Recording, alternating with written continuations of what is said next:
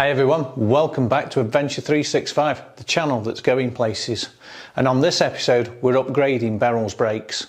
If you've watched previous episodes, especially ones on the channel that shall not be named, we put drilled and slotted discs on the rear of Beryl, so we're doing the same on the front. Except we're upgrading the front brakes to drilled and slotted.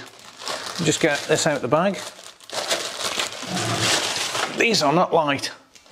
So these are Britpart drilled and slotted rotors, and that's what I'm putting on the front. We're putting new pads on, and I'll tidy up a few other bits on the front that I want to check at the same time. But shiny, look at that, isn't that nice? Give you a close-up look. That's awesome. This is what we've got on the rear, and I've had these on my other truck for quite a long time, a good couple of years. They're great. They do make a lot of difference to the braking, especially heat dissipation. If you know how these work, you'll know that they're drilled and slotted for degassing the pads when they're getting hot.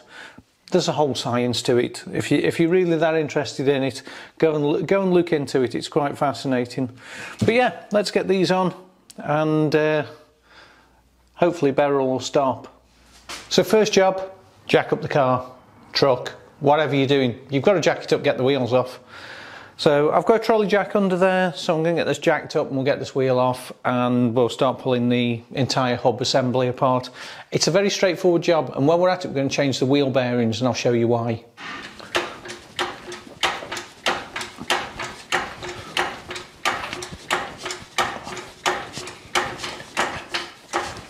Safety first, put some gloves on, get the truck jacked up. We do need to chuck an axle stand under this, but I want to get the wheel out the way first. So let's get these nuts off. Make sure that's in the right direction.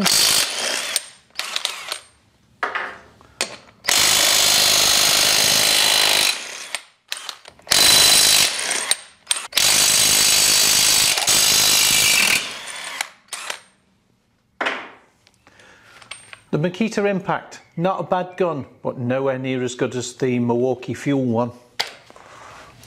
If Milwaukee want to send me one, I'll test it.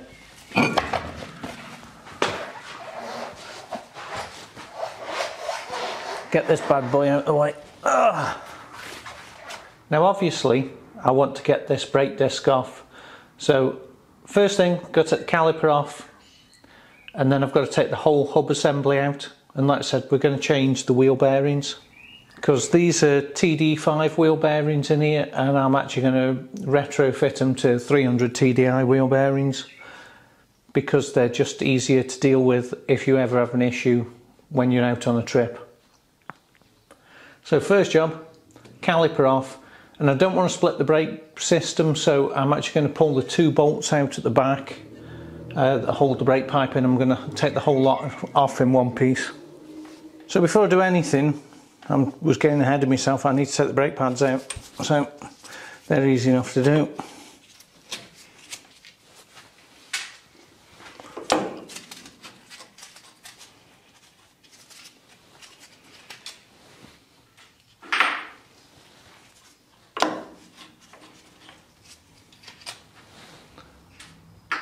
Even though these brake pads are brand new, and literally they are brand new, I'm going to change them because I'm putting new discs on.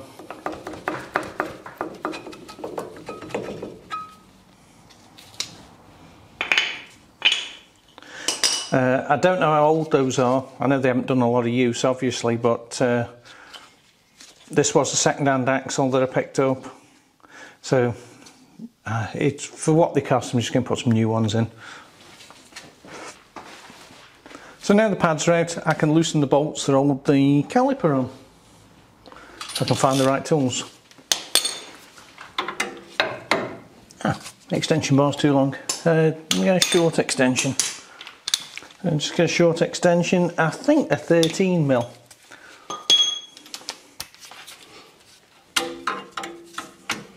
How they are.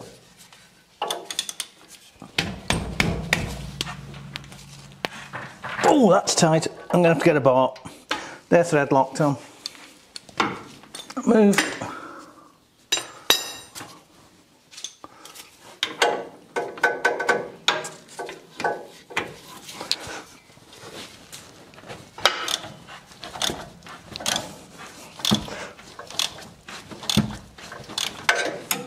There's plenty of thread lock on that one, I'll tell you.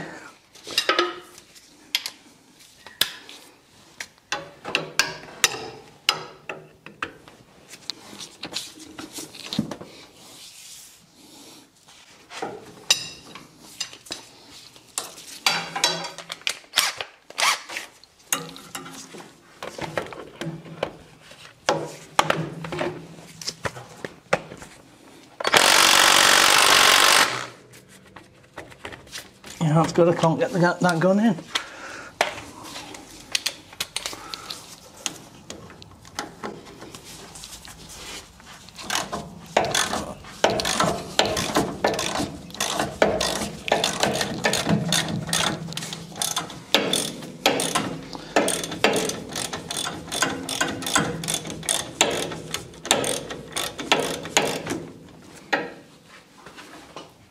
Right, so I've got that bolt out of the back and just have a look how much thread lock there was on it.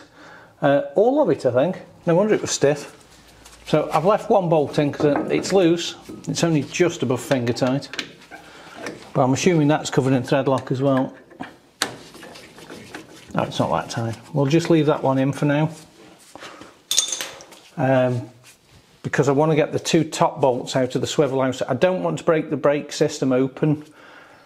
I could take that pipe off and take the caliper off, but then I'd lose my brake fluid and I don't want to do that. So I'm going to undo those two bolts and then I'll torque them back up to, I can't remember off the top of my head, something like 60 Newton meters I think they're supposed to be done, or 64, but I'll check.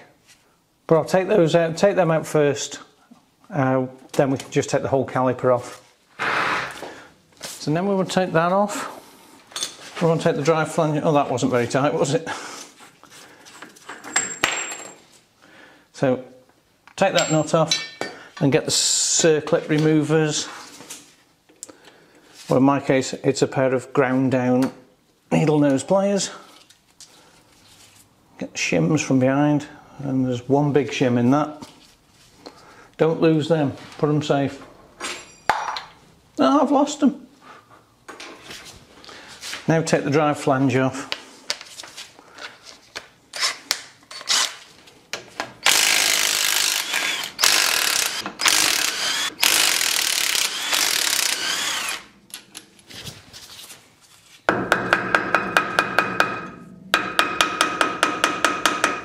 That's tight.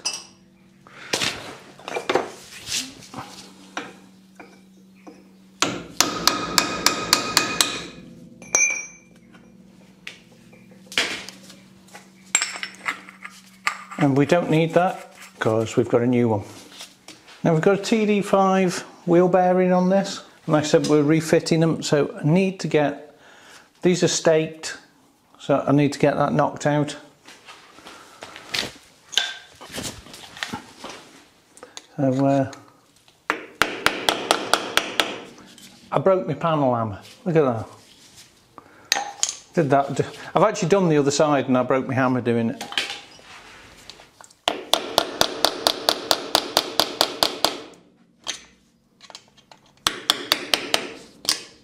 That should come off at that. Now you're going to love this. I had to weld a box spanner to a piece of metal because I've lost my 52mm socket. So I've got to get a new one. So hopefully that'll actually undo it. Yeah, it will. It did the other side.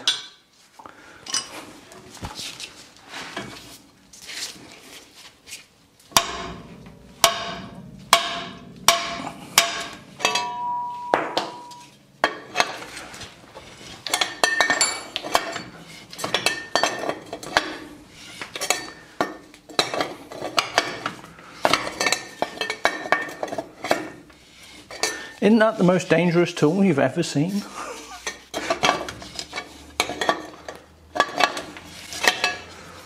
I'm gonna have to cut this off because that's actually the one I use for viscous fans.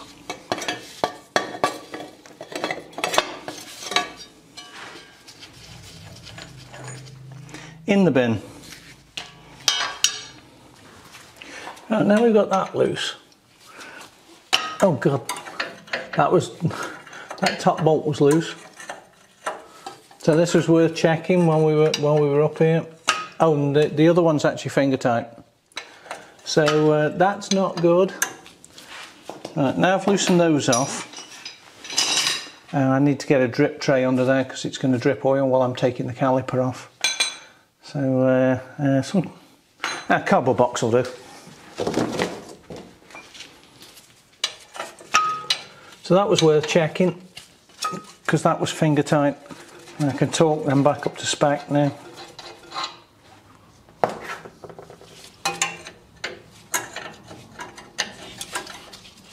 I said there's supposed to be 60 something odd Newton meters. I will check in a minute. I think there's supposed to be something like 60. I think they're 65. I could be wrong. I have been wrong before. But I am a man and I will never admit it. I bought myself a 14mm ratchet spanner for that. Would have been a lot easier.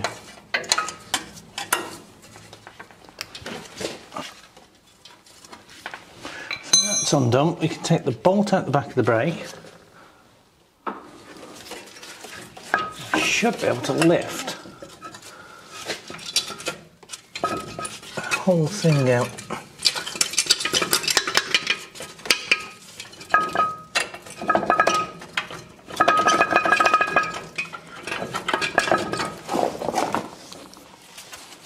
Not as easy as it looks.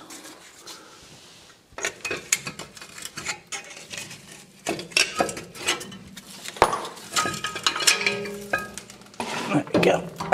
You can just sit there for a minute. Give me back that nut.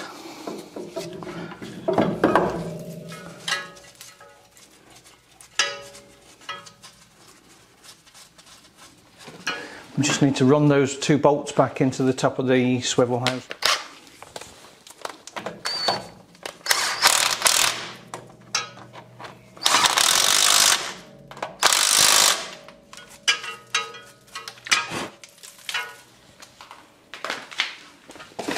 We'll keep that there to catch the crap. So that'll be fine there. We'll give that a quick clean up before it goes back on. That'll want a quick straightening because it's actually bent. So we can take the entire hub off now and give everything a good clean. So we can take that off. Don't worry about bearings because we're going to replace them, and we're going to clean that up first and check the spindle. I can already tell you there's nothing up with that spindle. It's fine, that's good. It is a really good job there's nothing up with that spindle because I haven't got another one. Well, I think I have actually, but probably not as good as that one. I'll give that a spray off in a bit with a bit of degreaser, a bit of brake clean or something. Oh, we did lose some oil, but not too bad, only a bit.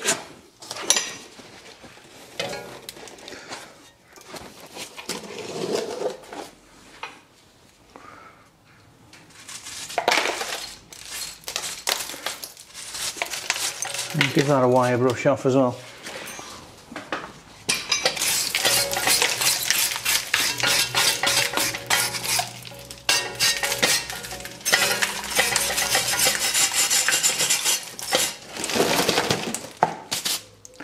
Right, we'll do the wheel bearings now.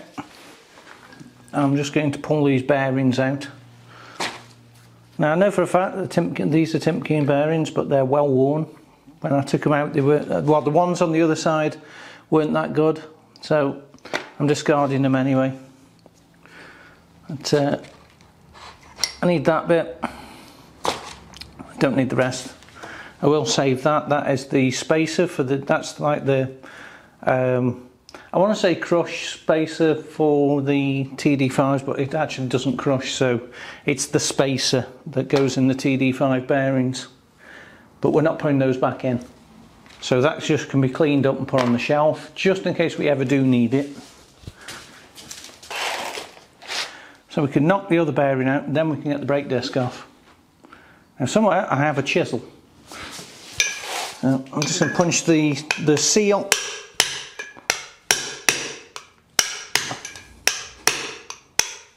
There we go. Just punch the seal and the bearing out. So it's definitely scrapped now. Just take the.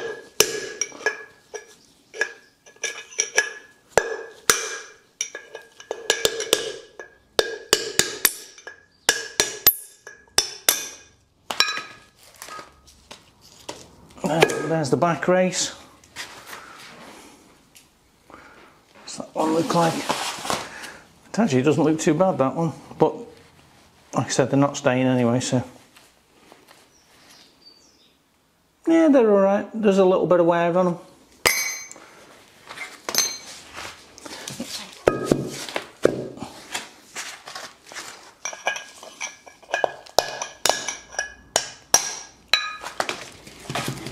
There's the front one, which is just a little bit worse than the back one.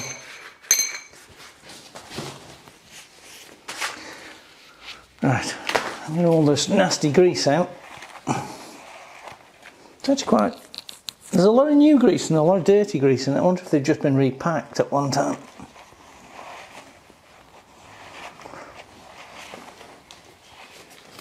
I'm going to get a clean piece of cloth, get all this cleaned up and I'll be back. I was rudely interrupted by Karen bringing food back and beer. Cold Guinness. So back on with getting this done and drinking this.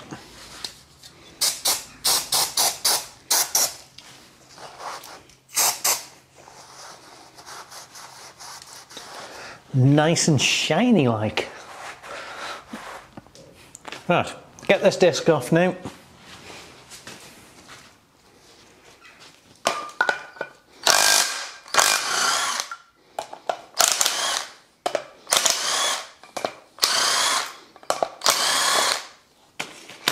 They weren't very tight. We need them.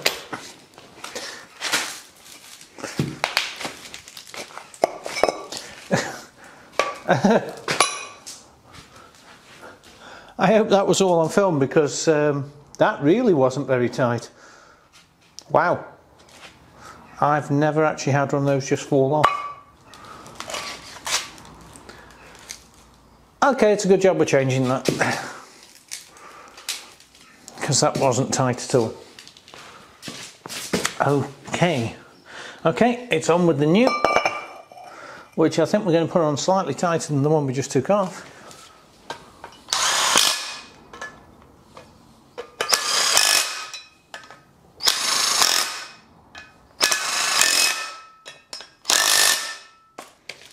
Right, I'll find the torque settings for those.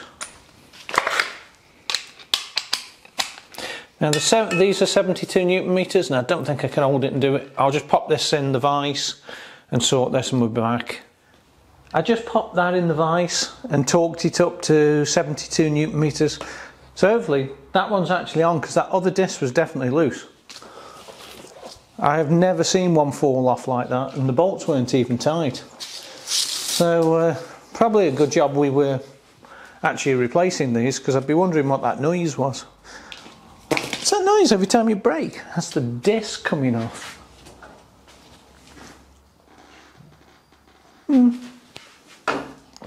That's better. So right, I can put the bearings in there. So I'm just going to drift the race into this.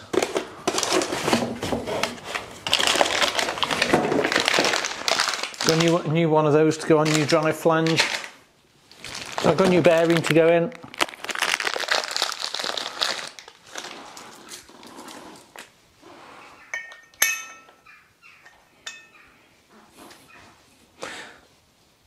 Make sure you put it in the right way around. It's annoying when you don't.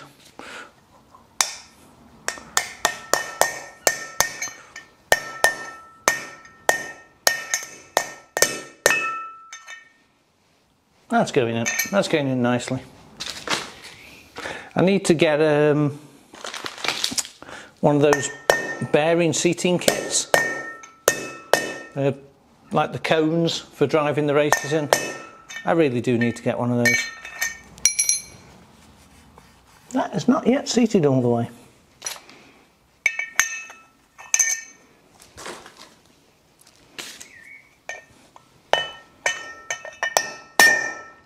And that is seated all the way.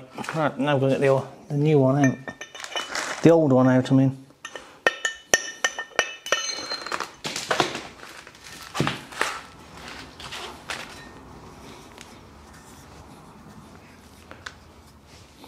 Awesome.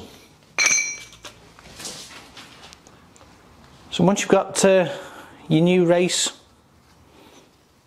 knocked all the way in and seated, get the bearing packed, and then just do the same on the other side. This really isn't a bearing fitting video, by the way. Well, at least it didn't start out like that.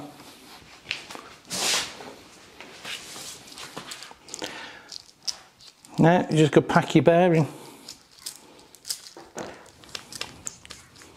When you're doing this, you just want to work the grease up through the bearing, and you'll actually see it start coming out the other side.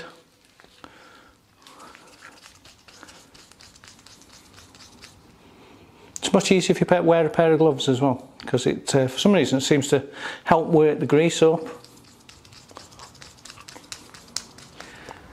Right, now we've got that bearing packed, we need a new seal.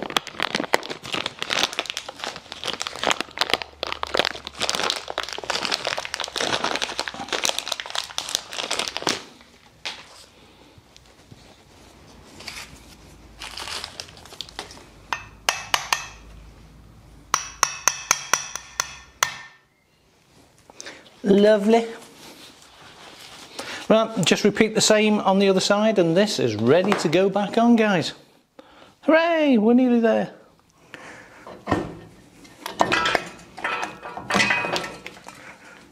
There we go. I pressed the bearing on the other side, there's a bit of an excess amount of grease on there. Yes, I pressed the bearing, I put the bearing in on the other side, sorry, this side, and it's all ready to go back on then once you've done that. The first thing to do, just torque up the bearing. I'm not going to use a fancy run out, I'm just going to do it by feel. Because that already feels nicer than the other bearings actually. So we'll get this bolted up, and it's just a case of reassembling now. Now we've got the new disc on, new set of pads, put the caliper on, and that's it. We've got operated front brakes. These will be a lot better than the ones we took off. Even though the other ones were vented, the drilled and slotted are just going to help. They help with the gassing off and everything of the brakes, so that's going to help with the weight of the truck. So let's get this bearing sorted.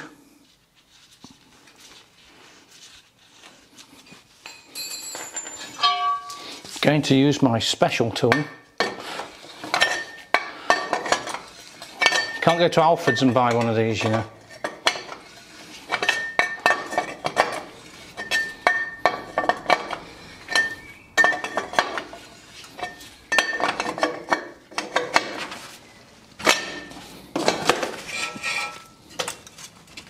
Stop rubbing, I can't hear you.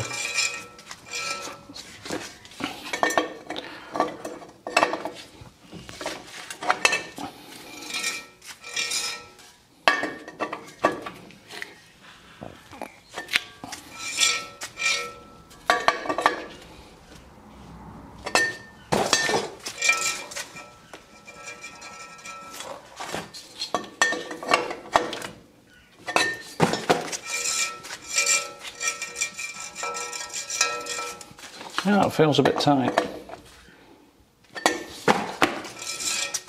That feels better. We're going to call that good. And there's a million of you going to say, that's not how you do it. It is if you come here. It's like having a Lionel Blair haircut. It's not how Lionel Blair has his haircut. It is if he comes here.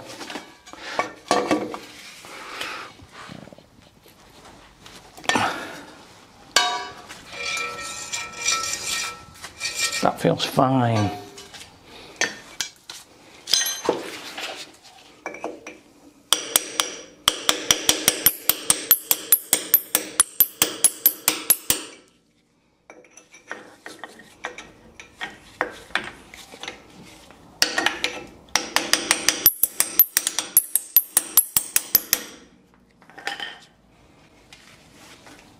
Done.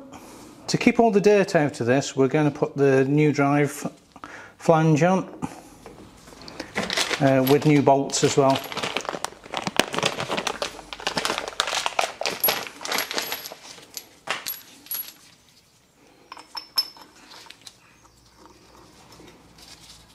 And then all we've got to do is put the brake caliper on and we're done. Easy job. Well, would be if I hadn't have just lost me impact gun.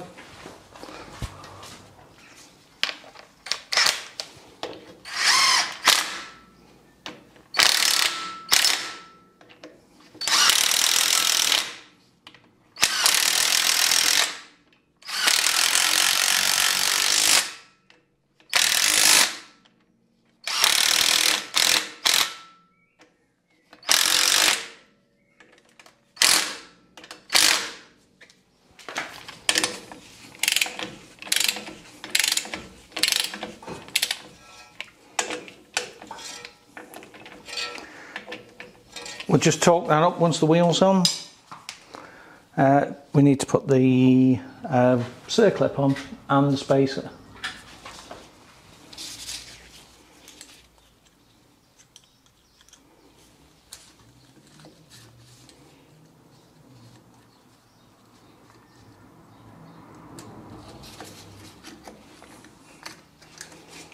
Can't do it with the knot in.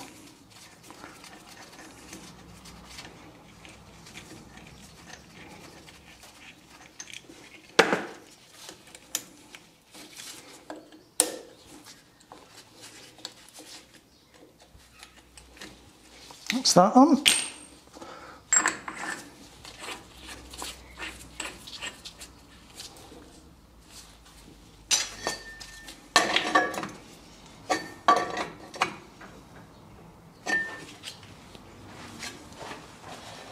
Right, now I've got to cut that up and turn it back into what it was. So I've just put the brake caliper back on and I'm just torquing down these top nuts, and that one I can't get into with the torque wrench, so because the brake pipe's in the way. Let's feel how tight that one is. It's got to be tighter than it was because they were loose. So hopefully there's no play in that now. Oh, that's, yeah, there's no play in that now. There isn't that because it's not bolted on. So we just put the bolts in the brake caliper and I can't remember what they're torqued up to. Something silly. I'll find that in a second. I've just put some new thread lock on them. Not that they needed any more, there was quite a bit already on them. But we'll get these started and torque them up to 100 Newton meters. I can't get a camera in to show you, so, but if you were doing this job you'd find it.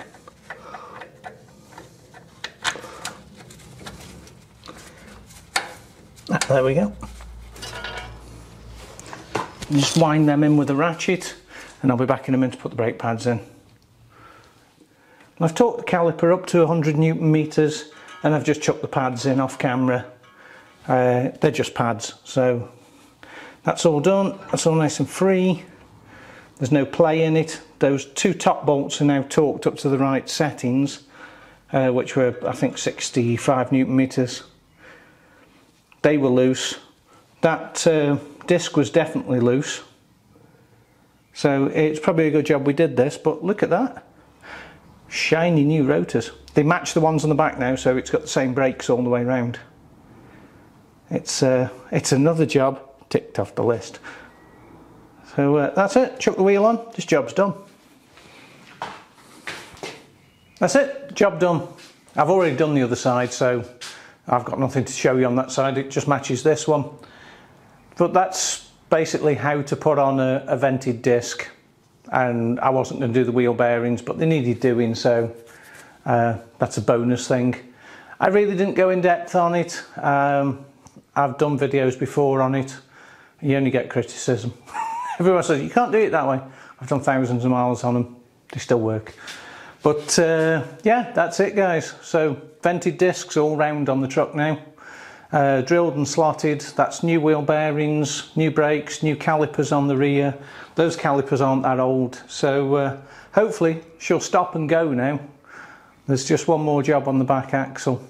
But that's going to be a different video, and that one will be fairly in depth too. So thanks for watching guys. If you haven't subscribed, please subscribe. If you enjoyed the video, give me that thumbs up and I will see you on the next one.